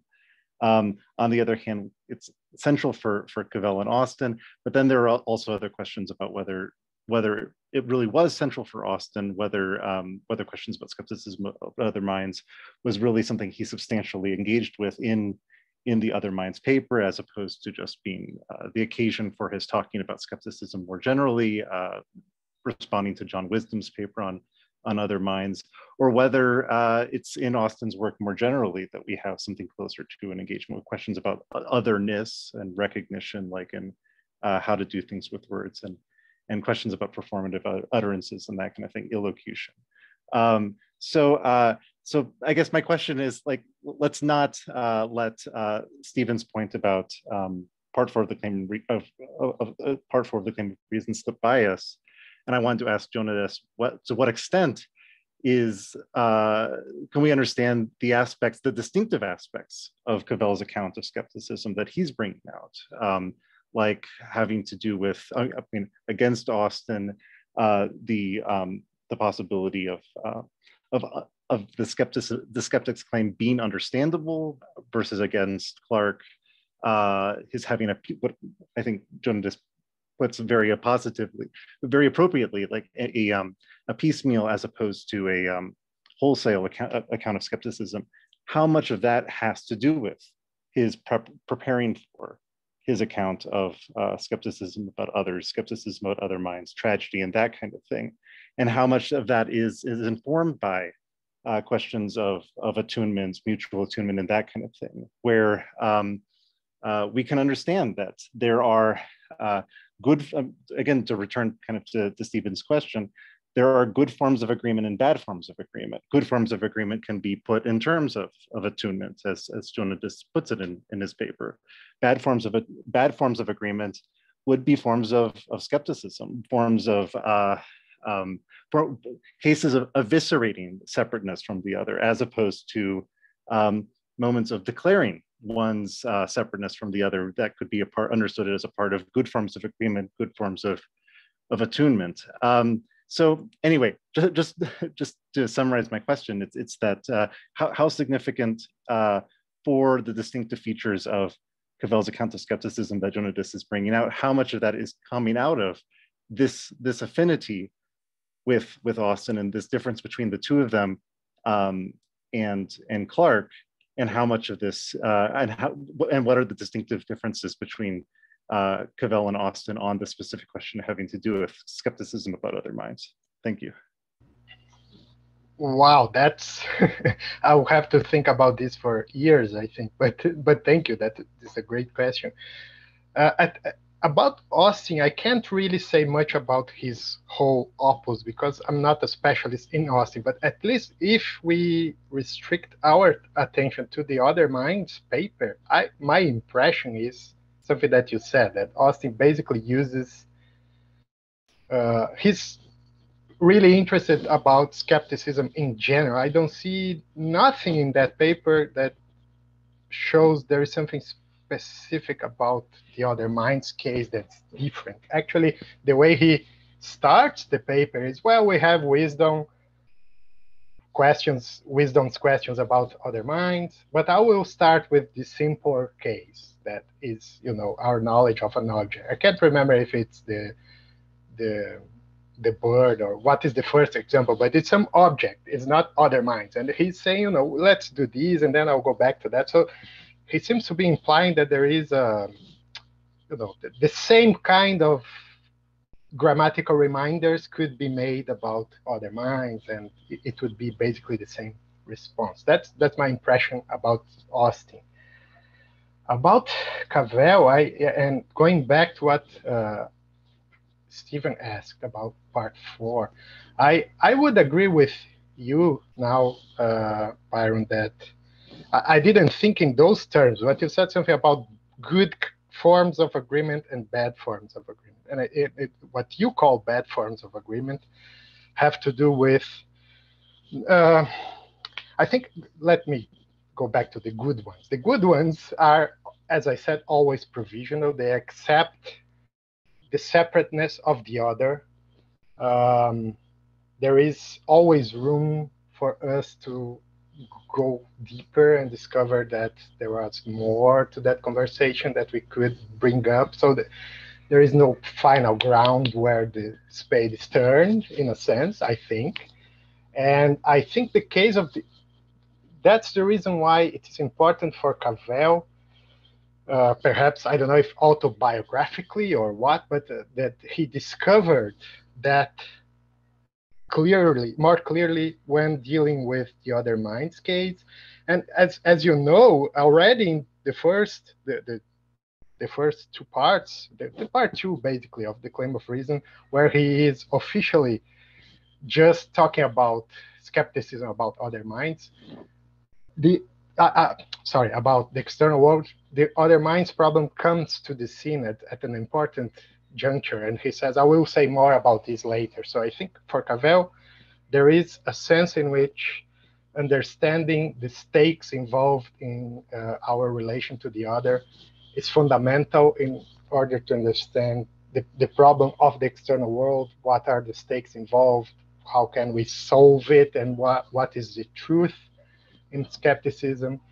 So I would say that going back to Stephen's question about Stroud, I have a paper actually trying to defend Cavell from Stroud's criticism that I gave once in Brazil when Stroud was here.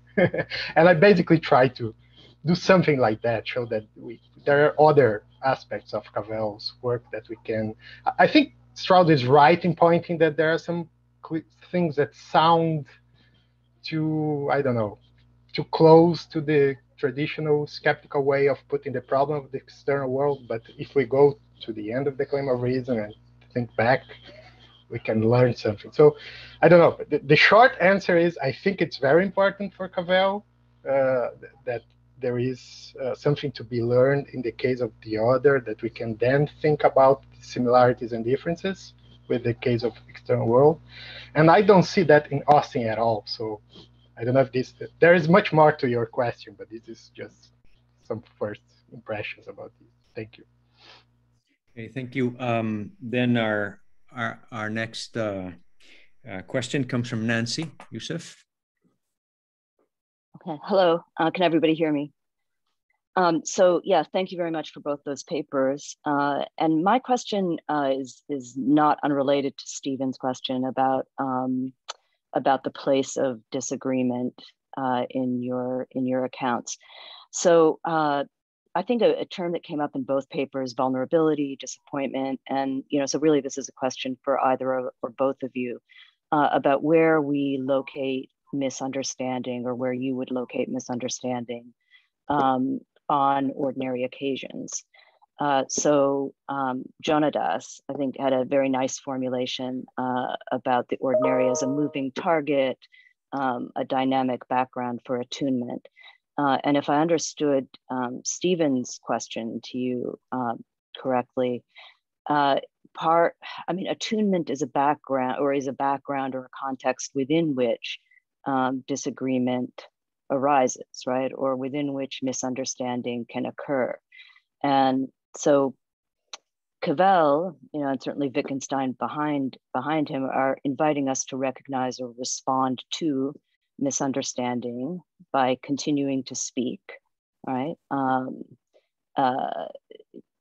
Recognizing that we might find ourselves at any moment in a place of not being understood or not understanding the other. And there's nothing more ordinary than that, and perhaps nothing more difficult than that. But what it's not, and to borrow some terms from Niklas's paper, what it's not necessarily is terrifying or tragic or reason that skepticism, in other words, is a deflection from just these ordinary moments of misunderstanding. So I'm just kind of wondering about the place of that, like where is the place of sort of friction, disagreement, small d disappointments that are so important, in Cavell's, when Cavell's not writing about Shakespeare, right? Or when we're not in a high pitch of melodramatic mutual alienation. Well, perhaps Niklas has something more. Yeah, well, I guess. Yeah, well, like I said, I mean, this is a huge question. I mean, I gather that I would be inclined to somehow begin responding to that question by saying, I mean, pointing out first, I mean, that there's always this question. I mean, when we call them ordinary instances of misunderstanding, for instance.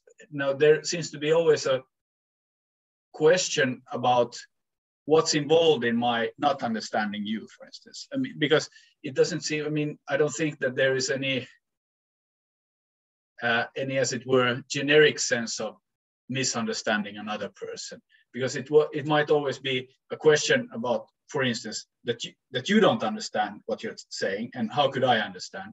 Or then I misunderstand you because my attitude towards you is callous. I mean, I don't want to understand you. I want to show you in a bad light, for instance, or I want to, somehow place a wedge between us so that, I don't have to, communicate with you, or I can leave you, or whatever. So this, I mean, I gather there's a huge number of different ways in which we don't understand. And of course, then there can be misunderstandings in a very good spirit also. That, I mean, I gather that, I gather that the most fruitful, as it were, instances where both of us are somehow not really clear of what's going on. And there are, I mean, of course, because there is a world in a certain sense. I mean, how that world is somehow, I would gather, in a constitutive sense, informed by what I call here desire.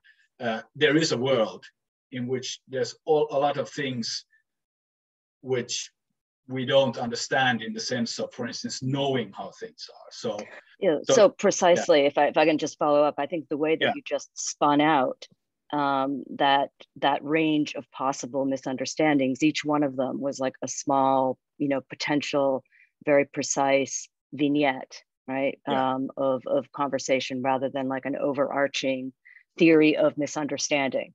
Right? And that seems to, so this, leads on to a kind of methodological question, right? That that a Cavellian and Wittgensteinian approach is very much about imagining very specific occasions in which we might say X or Y, and therefore, turning methodologically away from having a kind of general theory of attunement or lack of attunement. Right?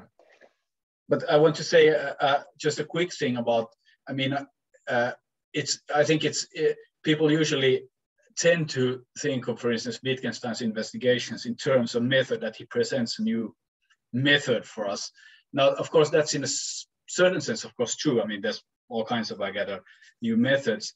But I think that there's also this, and this goes quite deep, not only to skeptics, but I gather to philosophy as something in the spirit of philosophy, in which we place a lot of hope in finding, as it were, methods of result of how to come close to truth or to meaning or whatever. And it seems to me that of course, in a certain sense, that's true, but method is always in that sense, the truth of a method presupposes, as it were, your ethical existential relation, that you're in a good spirit, that you are this, that you have the goodness in order to find the truth. And I think, the Plato's cave analogy, if you remember, the last thing to be seen when in the ascending towards being itself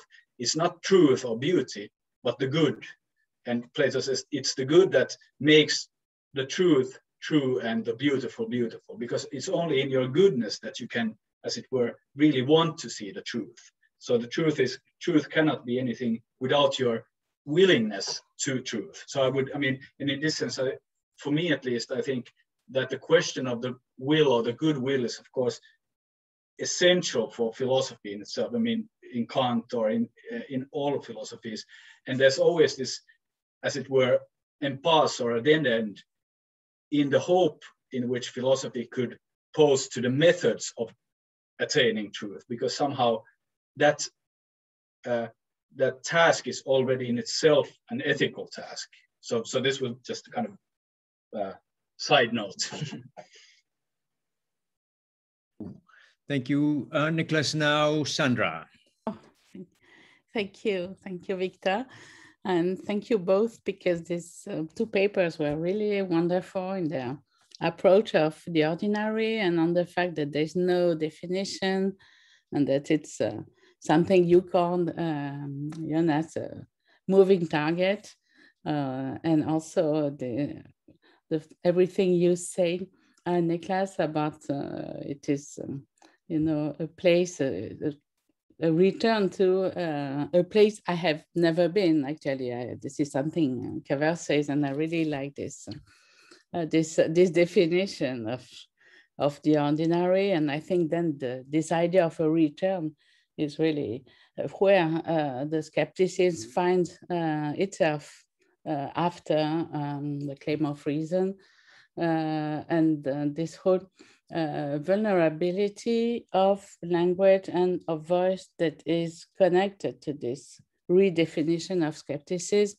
I think there's the uncanniness of the ordinary. I think this is something both papers show really well. I just had a question about, because you all mentioned a lot, and Stephen too, part 4 of the claim of reason.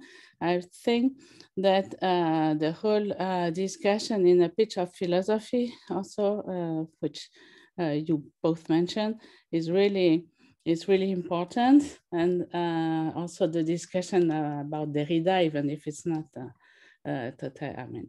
it's not my favorite subject, but I think it's really relevant there about the return to a place there is no return, because I think this is what makes the thing difficult. So I had a quotation, I sent it in the from a pitch of philosophy, because I think there is a kind of radicalization in the picture of philosophy of what is said in the claim of reason part 4, which is already totally radical.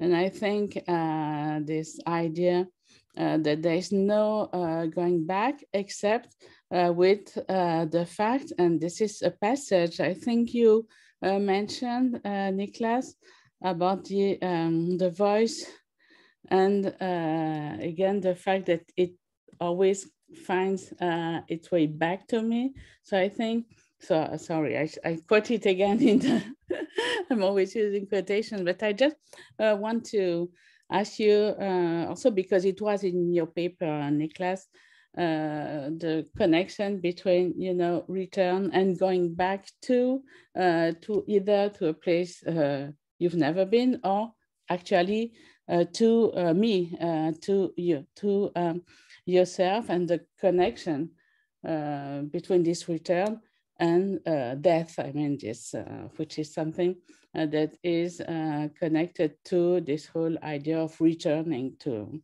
this place. Just to, so it's just a way to mention this these passages of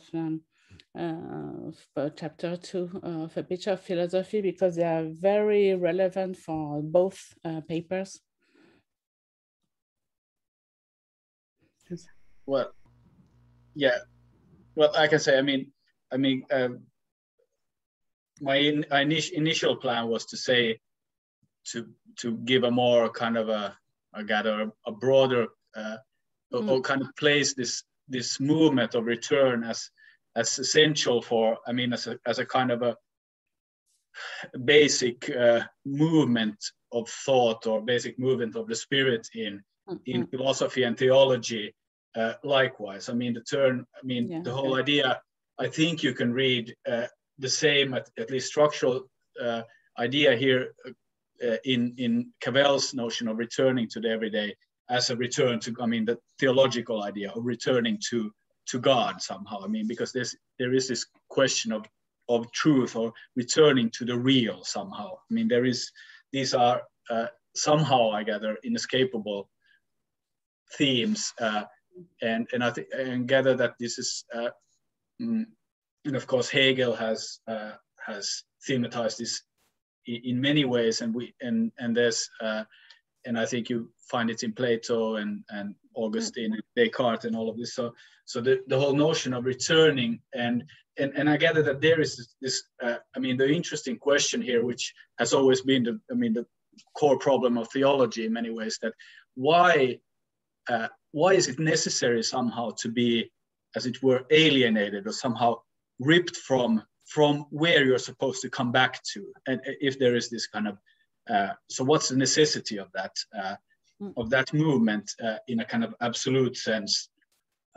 So I gather, and there I think, and that's where I place somehow what I call here the desire as a way of not seeing it as a returning, but as a certain kind of continuous process of becoming, or a process of creation itself, if you want to put it in theological terms. That the process of creation itself is not something that, the whole way in which we picture that there's this beginning which somehow was infinite, is in the infinite past, and then we have a end point. But rather that, because of course the idea of God being infinite, somehow then you have to understand it, I gather, I would say it more as understanding it as this, that we're all the time participate, and that the lives we live are already, as it were, part of this, the whole movement of God, or the universal spirit, or whatever you call it. And this is exactly infinity in work, in our desires. So that would be, a larger theme, and that's how I think the question of returning is, of course, in a certain sense, paradoxical. It's and I think importantly so also. Okay. I'm not sure if I'm answering your question. This was just free reflection. Thank you. No, thank you so much. can I just add one Yes, aspect? please. Yes. I wanted to hear you about the connection. Oh, I wasn't thinking about that passage, but I really like the idea of also it's the this moving paradox. target. Yeah. Mm-hmm. Yeah. The idea of the moving target has to do with this. What Niklas said is a paradox, returning to something that is not there to begin with. What I wanted to add is just that perhaps we can see in this discussion already the seed of Cavell's later, later points about perfectionism, because he basically defines Emersonian perfectionism as this constant struggle to get to an unachieved but achievable self, and there is no end. So it's different from what he calls a religious perfectionism in Cities of Words. So that's, I think, a dimension of Cavell's work that has to do with our constitution of ourselves, our relation with others, and our relation with the world. There is something connecting all these points. So, but thank you for pointing out that passage. Thank you. Well, thank you all. It's amazing we have managed to respond to all questions, have a great discussion, and beat the time. This is the first time, and I'm grateful to all of you for keeping your time and for the beautiful presentations and papers. Before we close, there's just a couple of reminders. Those of you who are registered, the link you have received, and this is a question everyone has asked us many times, is a season ticket, as it were. It will allow you to enter every session of the colloquium from now on. So don't worry about getting another link. And please do not share it, because we would like for everyone coming to be registered in our list so that we can keep in contact with them, especially thinking about next year. So registration is an important desideratum, as we say. Also, I hope that we can bring together as many Cavellians and people that could be interested spread around the world as we can. So please help us advertise and disseminate our work here. And about the presentation papers, these are available in a Google Doc folder to all those registered, but we're not giving them. We're only if you ask for them. So please, if you're interested in reading the papers beforehand, just write us a note and we'll send you the link. Several of you have done that already, but I just wanted everyone to know. And finally, please don't forget that our next session, which will feature Juliette Floyd, who is here from Boston U, who will be speaking of the pertinence of ordinary language in our digital age, in her paper entitled Selves and Forms of Life in the Digital Age, a philosophical exploration of Baratgeist. And Sandra Loger, who's also here from La Sorbonne, who will talk about television in the digital age and its moral relevance under the light of Cavell's theory of film. Well, it's been a pleasure. I hope to see you again. It will be a fascinating morning. Write it down in your calendar. You can't miss it, and encourage friends to come. See you next month then, Saturday, May 15th, 11 EST. Thanks for coming. Toodaloo. Bye, everybody. Thank you very much. Thank you, Victor. You.